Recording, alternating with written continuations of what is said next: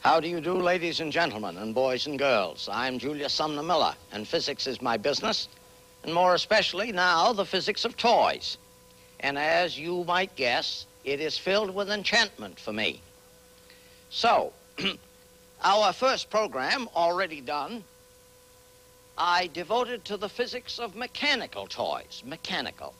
Let me now explore a little with you some toys that have acoustic mechanism and thermal mechanism, acoustic.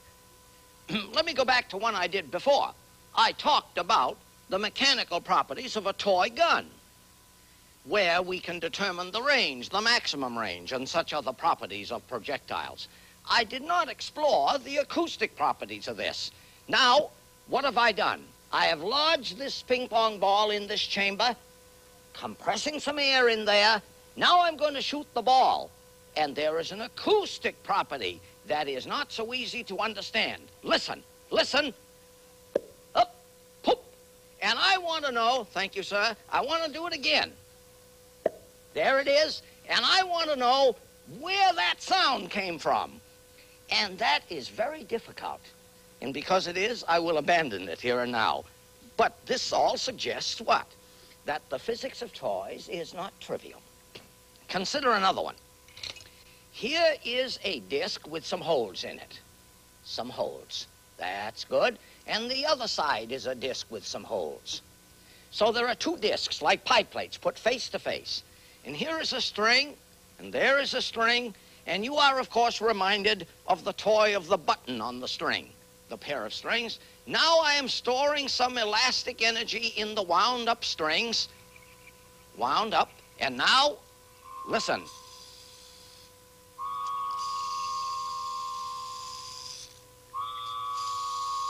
And I want to know where the sound comes from. But more important, watch the string. Watch the string now. Watch it. Watch it. Do you see? I'm going to do it again. Let me show you what was going on the string. Very wonderful thing. Here is the disc here with the holes. And there is a string, and there is a string. And here's what we saw. Here's what we saw. A standing wave on the string. And the standing wave is the behavior of a vibrating string, which is resonant to the pitch of the note emitted by this spinning top, or whatever you want to call it.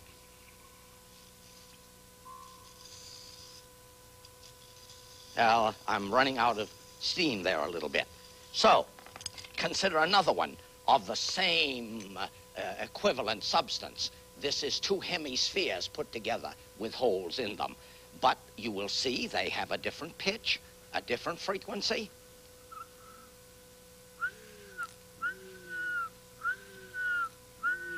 And again, standing waves on the strings. Now, consider something much more difficult.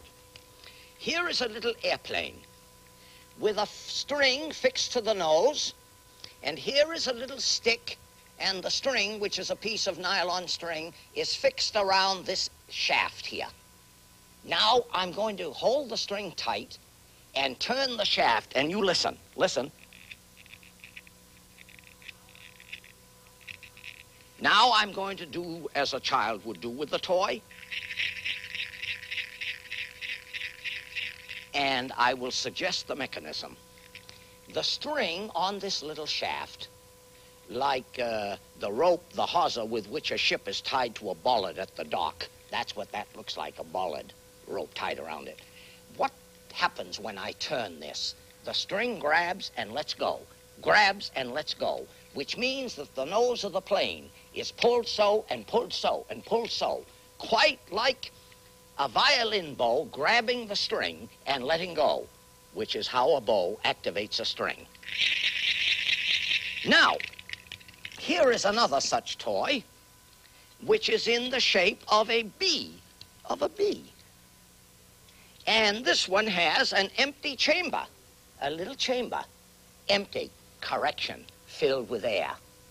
Now, I view this chamber here as an open pipe of certain length, and it has a certain pitch. Certain pitch. Now I'm going to close that pipe with a stopper. It is now a closed pipe of certain length, and it will certainly have a different pitch. Right.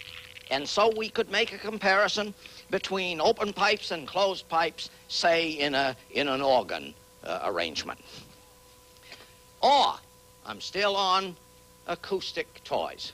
My little bird whistle. Here is a little chamber in which is lodged a piston.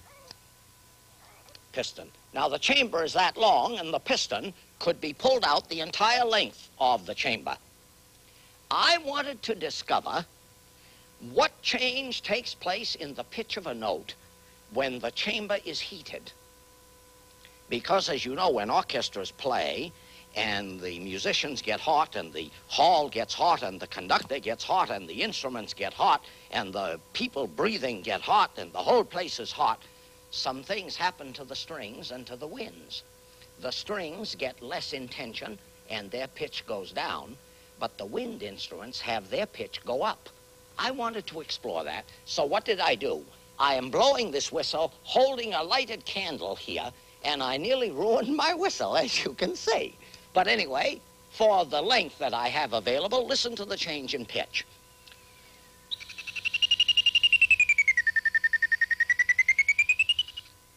Change in pitch with change in length of air column.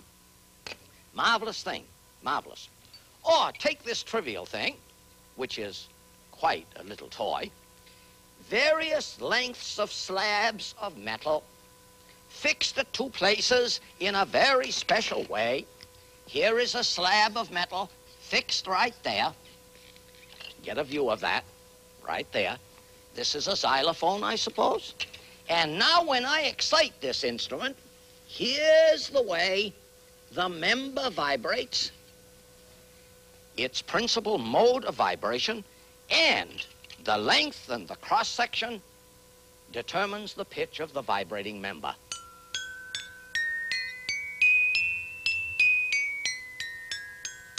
Some things a little flat there, but the physics is still available to us. Or something quite essentially trivial.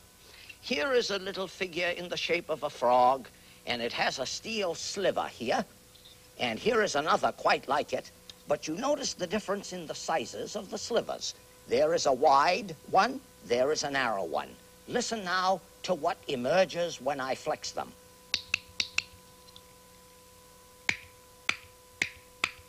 Which suggests that the heavier, wider, the one possessed of more inertia, has a lower pitch. So we learn something about the physics of vibrating members by this device. Now, consider a thermal toy, since I suggested I might do something on this program.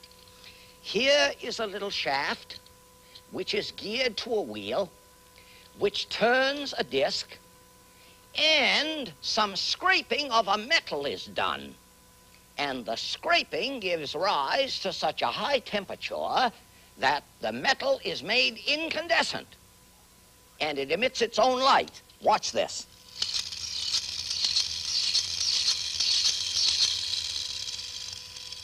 Notice what is happening.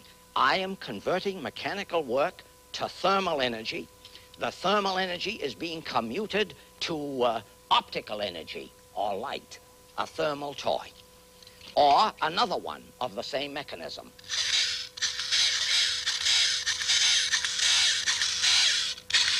Oh, look at the fire spit out there. No, that isn't fire spitting out. That's a hot little piece of metal. So, question, what kind of metal could we possibly have that gets incandescent with so little work done? So very little work. Another acoustic toy, a pipe. Holes for the fingers. Whoop. I'm not so good a piper, but yet, from a study of the